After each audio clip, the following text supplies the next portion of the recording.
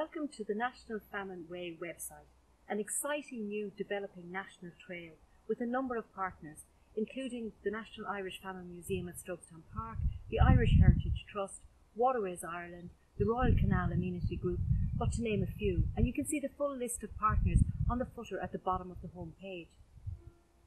We'd just like to let you know that as this is a developing project, not all of the stretch of the Royal Canal is open currently.